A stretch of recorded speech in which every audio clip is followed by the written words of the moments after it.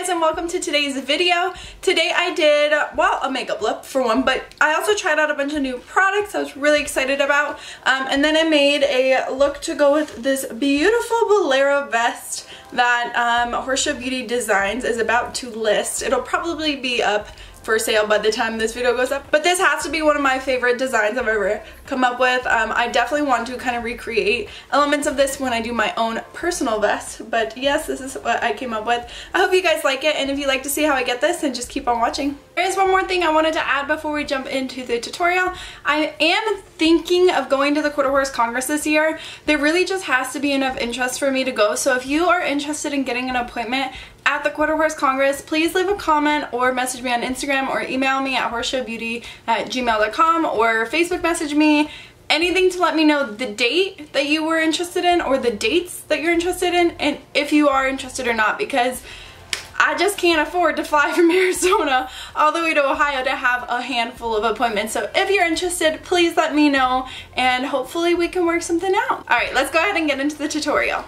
Today I'm going to do a really exciting video for me at least. I'm going to try out some new products and I'm going to do a pink look to go with a vest that I created with my mom for our business, Horseshow Beauty Designs. So here is the vest. I am totally obsessed with it. I think I am going to make one similar for myself, but I want to do different colors. So anyways, this one will be posted for sale probably before this video even goes up, but it has a bunch of hand sewn crystals. It has flat back crystals glued everywhere. There's crystals all over this thing. We have some sparkly fabric, we have ultra suede, we have it all, and then at the bottom we have some beaded fringe. So I am obsessed with how this came out.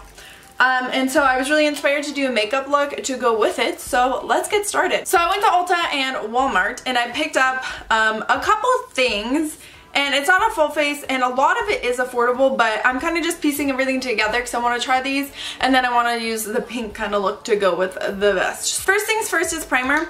I did go ahead and pick up one of my favorites, which is the Flower Beauty Perfecting Primer. You guys have seen this in other videos, and I ran out of mine, so I picked that up. But the one I really want to try is a new Stila Lingerie Souffle Skin Perfecting Primer. This is the illuminating one. There's also a bronzing one. Basically, from what I picked up on it, is it's supposed to be a hydrating smoothing primer. So I have dry skin. I have a hard time finding smoothing primers that don't make me feel more dry. It comes in some really bougie, bulky packaging. Not great for travel. I mean, I guess if I really liked it and I wanted to travel with it, I would just put it in its own little jar. Souffle is a good way to put it. It's not runny whatsoever. It's kind of moussey. So I'm just taking a little bit here. If this isn't hydrating enough, I'm going to go in with some other stuff. I did go ahead and do all my skin prep. I did a pamper day last night. Last night was my birthday. So I pampered my skin last night with like face masks, and I did some retexturizing stuff. I went ahead and zoomed you guys in so you can hopefully see a little bit better up close. That felt really nice and light. I can't even feel it on the skin. It did feel hydrating. It's not overly hydrating, so if you had oily skin, I'm sure you could use it. I don't really know that I'm noticing it blurring. We'll see when we go in with foundation. I went ahead and I kind of cleaned up my brows. We'll see how it goes when I actually do my brows. What I'm going to do is I'm going to go in and just underline my brow and then carve it out with concealer and prime the eyelid.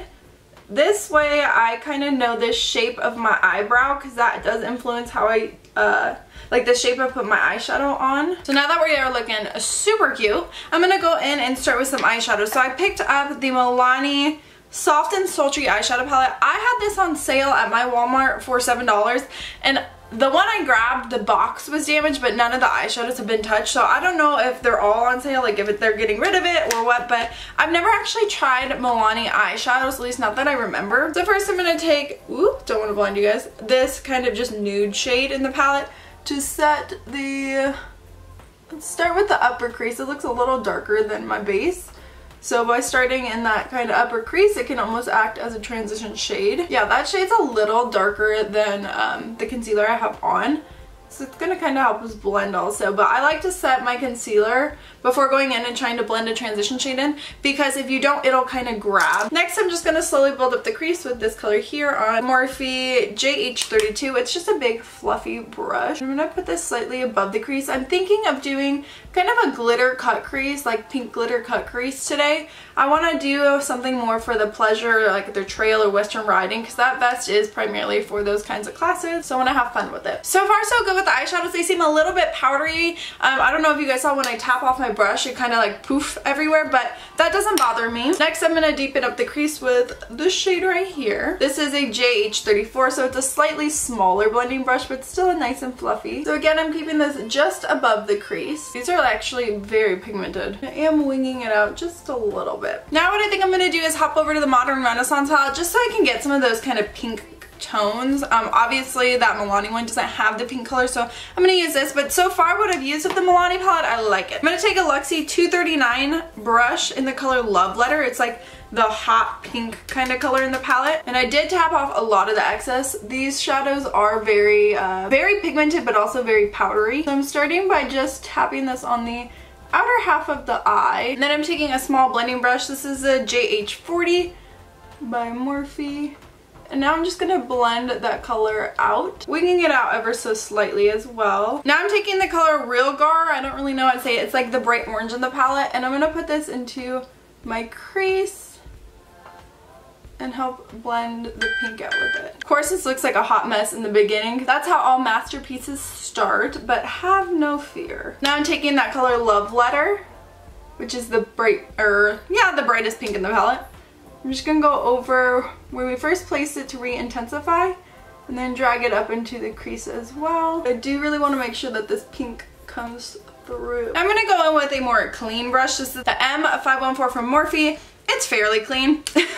And then I'm going to take a little bit of a nude colored eyeshadow and just start to blend out the edge, especially on this wing here. Pretty much everything else is blended. Now going back in with that JH40 brush, I'm taking Cypress Umber, which is a dark brown. It's a very, very dark brown, darkest color in the palette. Very outer V. Next I'm going to take the JH41. It's like a nice little tiny concealer brush. And I'm going to take some concealer to carve out my crease. I'm not going to do this too heavily because I do have like a liquid glitter eyeshadow I'm going to go in with, but I want to clean it up just a smidge.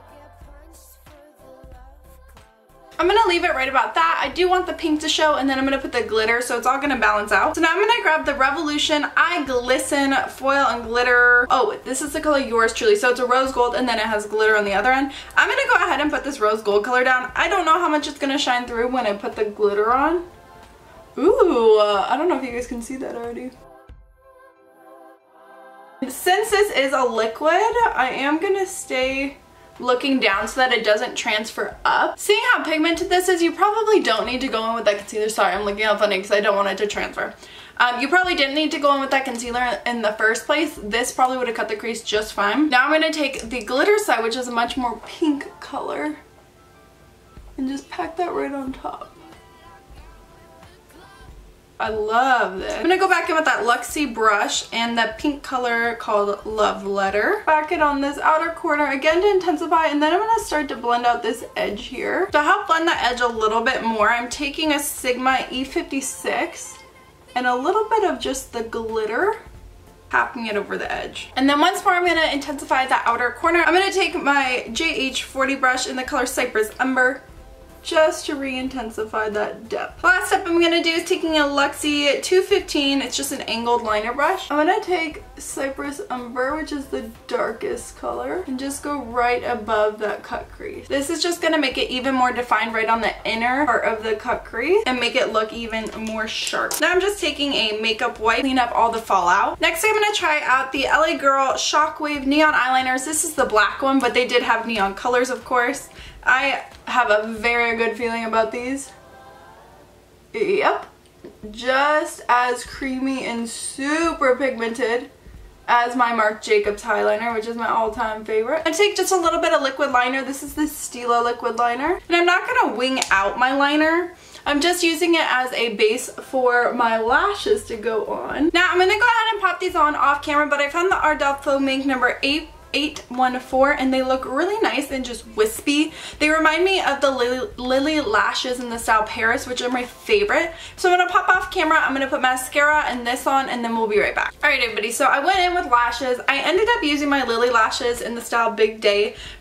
with Sephora collection. You have to get them at Sephora because those Ardell ones were just like not enough for this look at all, which I had a suspicion, but I'm gonna save those lashes for another look. I'm planning on doing a full face of e.l.f. or the products I have at least for a full face of e.l.f. But yeah, I really like these lashes because they wing out on the end and they're very fluffy and dramatic. So obviously we needed some drama with the look we were going for today, and I didn't want to cover up the inner half where the glitter was. So that's kind of why I picked these lashes. So because I went ahead and used that makeup wipe, I'm gonna go back in with my primer again. I'm gonna focus this right on my nose and my chin and my cheekbone. And then I'm going in with the Catrice Prime and Fine Dewy Glow Fixing Spray. I love my dewy, healthy kind of look, and the Taylor raves about this, so I figured I'd give it a go. Ooh, it smells so good. So far we are looking a-okay. Today I'm going to try the Milani Conceal and Perfect 2-in-1 foundation. This is the color number 2 Natural. I tried this years ago when it first came out, and I did not like it, mostly because it turned orange on me. So I'm hoping this is the right color. They came out with more shades since then. I'm going to use my Flower Beauty sponge.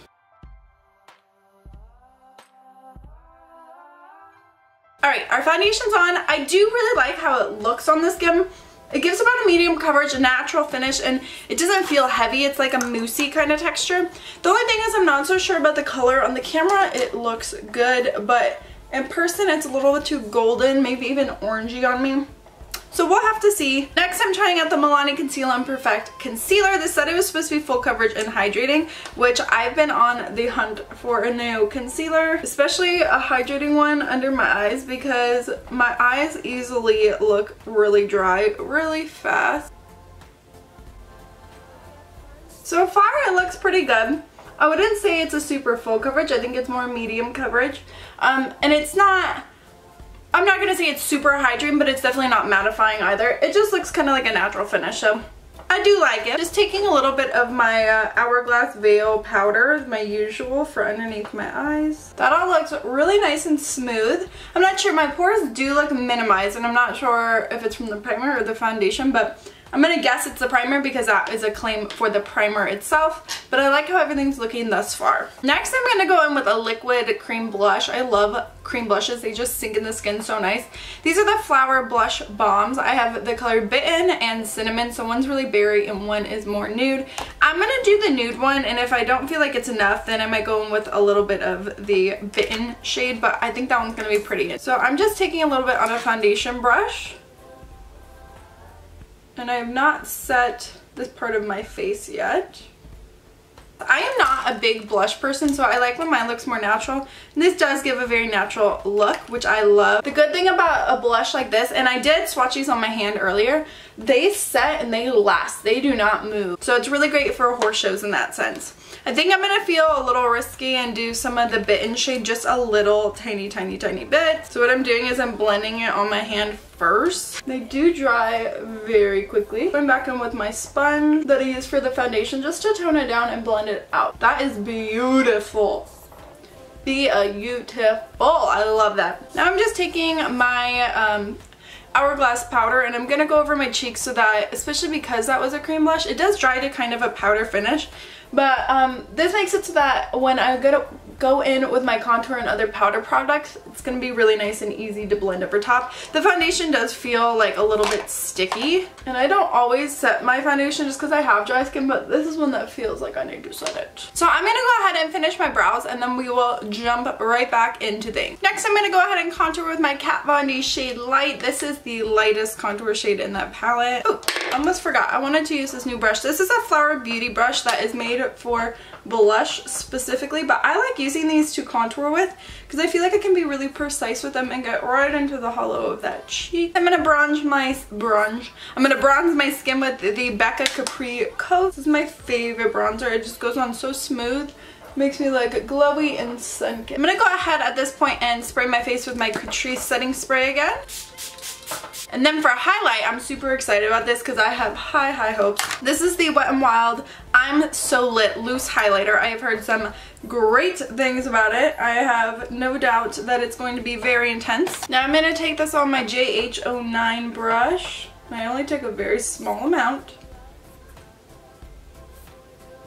I like that really intense highlight on the tip of my nose. You of course don't have to do that, but I love it. There was a more golden shade in this as well that honestly would probably be beautiful. I probably could have even gone with that one. This one is pretty icy. To finish off this lower lash line, I think I'm going to take a pencil brush with Love Letter, which is that really bright pink kind of color from the Modern Renaissance.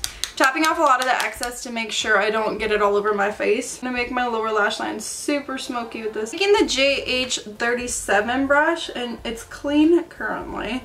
Just going to smoke out what's there. Then I'm just taking a little bit of Cypress Umber on that pencil brush, which is the JH38. Now I'm taking my mascara. I'm doing the Dior Show X-Taze.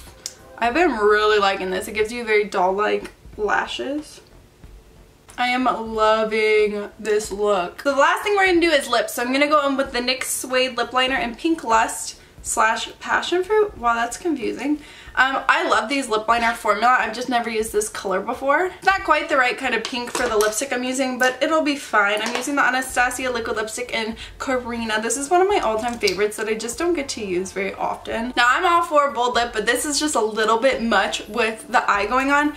Alright everyone, this is the completed look. I'm really happy with how it turned out. I ended up using NARS under my thumb for my lip, which I think turned out really nice because it's just bright enough but also just muted enough to not clash too much with the eye. And of course I put on the beautiful vest, and I just have like a sequin black shirt underneath, really nice and basic so it doesn't take away from the vest. So yeah, I hope you guys like this. If you're interested in the vest, check out our website, which is, well, we have Facebook and we have Instagram. And now you've seen us on YouTube, but it's Horseshow Beauty Design. And then we had discussed making a shirt to go under it, so I think we probably will list it without a shirt, see if someone is interested, and then if not, we might make a shirt. Who knows? The world is a crazy place, but I hope you guys like this video. If you would be so kind as to subscribe and press that notification bell before you leave, make sure you get notified every time I upload. I will be uploading more often now, and I will see you guys in my next video.